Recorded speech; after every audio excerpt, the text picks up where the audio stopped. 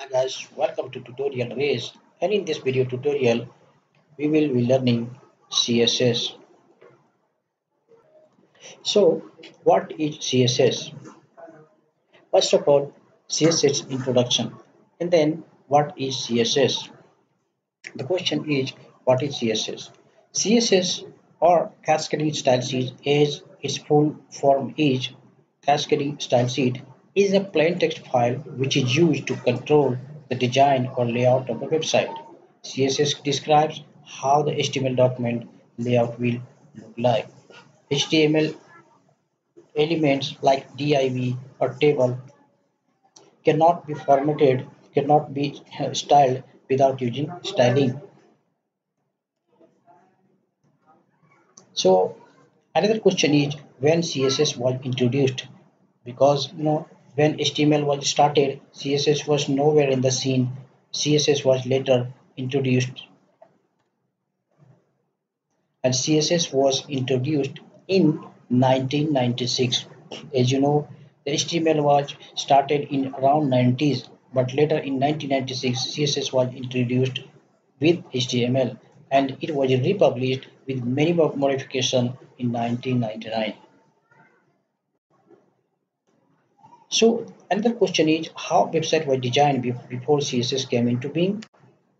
Before CSS came into being, HTML pages were designed with built-in HTML tags such as font size, font color, font weight, etc. So let me show you what I mean.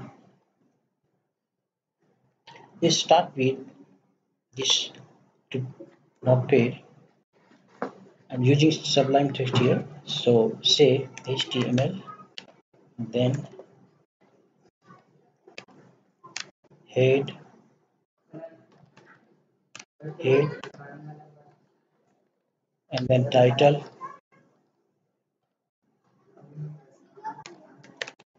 and then title close.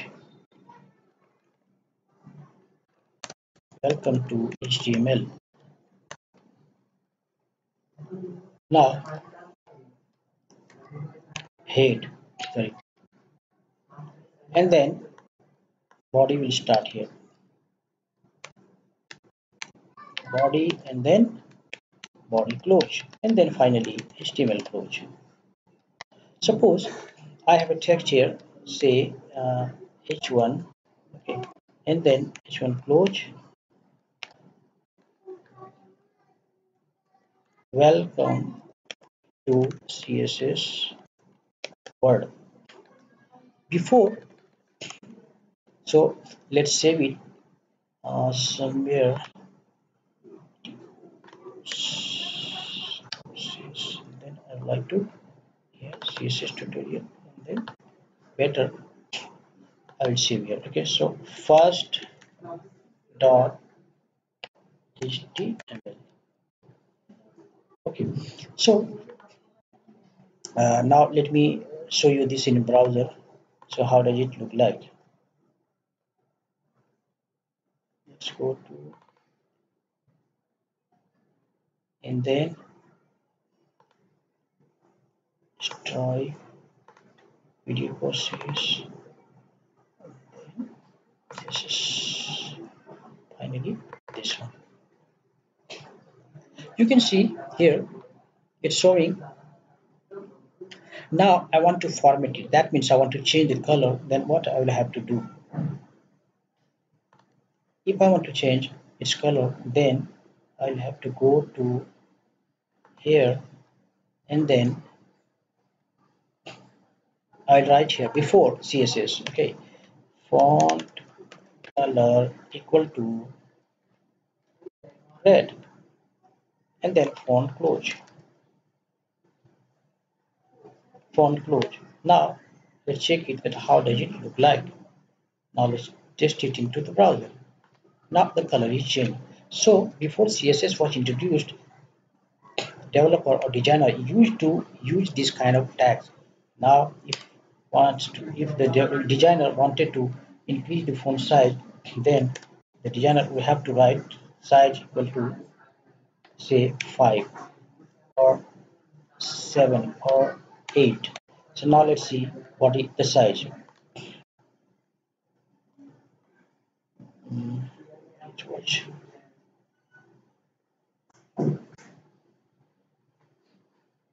Yes.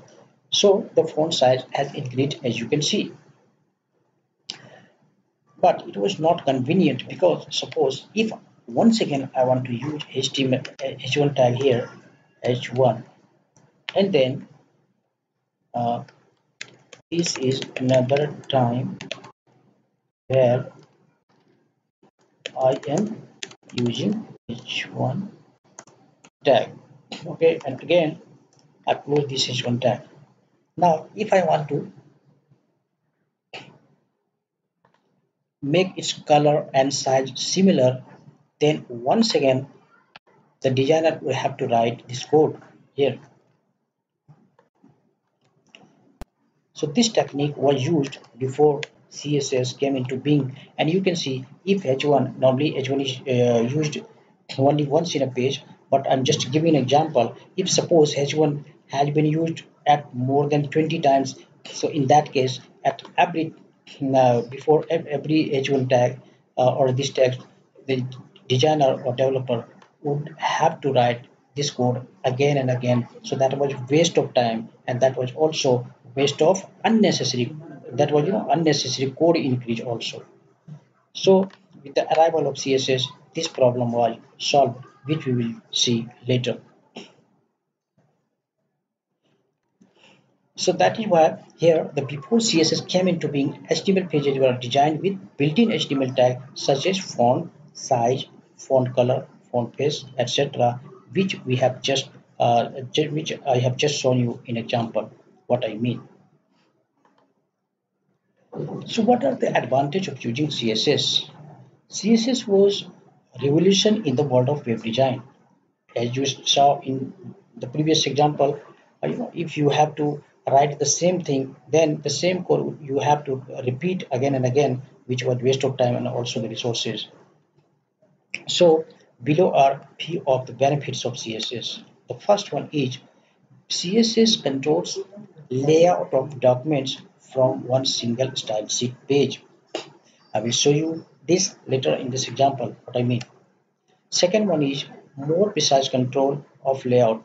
Okay, in the first case, with the help of CSS, you write CSS code only at one place, and you can use the same CSS in different pages. The second one, the more precise control of layout.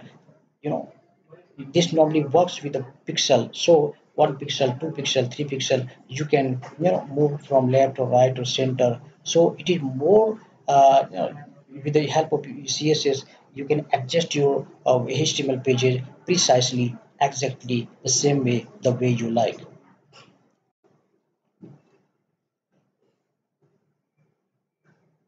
And another advantage is that you can apply different media types in different layouts. For example, if you want to make your website responsive, then you will use at that media query, which is property, which is the property of CSS3. So same way, if you want to control the size, then you have to use media screen, and if you want to control the print, then print, etc. So with the help of CSS, you can use different media types.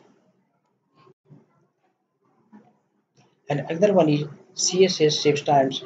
As you saw in the previous example, you earlier before CSS was introduced, developer or designer will have to write same code again and again. But with the help of CSS, you can just write code once, and you can call in as many as pages you wish. And if you make changes in one page, then it affects in all other pages wherever you have called or applied to. And another thing,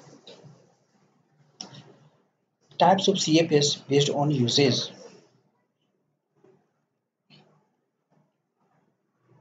Types of CSS based on usage. So the first one is inline CSS. The CSS code which is written inside the HTML tags are known as inline CSS. Another one is embedded CSS. The CSS which is written inside web pages and not inside tags. It is called embedded CSS, and it starts with style and closes with style. And another one, the last one is external CSS. This CSS which is written in separate file and called in any page is known as external CSS. The file is saved with CSS extension. So I will see you in the next video, and I will show with examples what are these three types of CSS based on its usage so that you can understand it better. So stay connected and see you in the next video. Thanks for watching.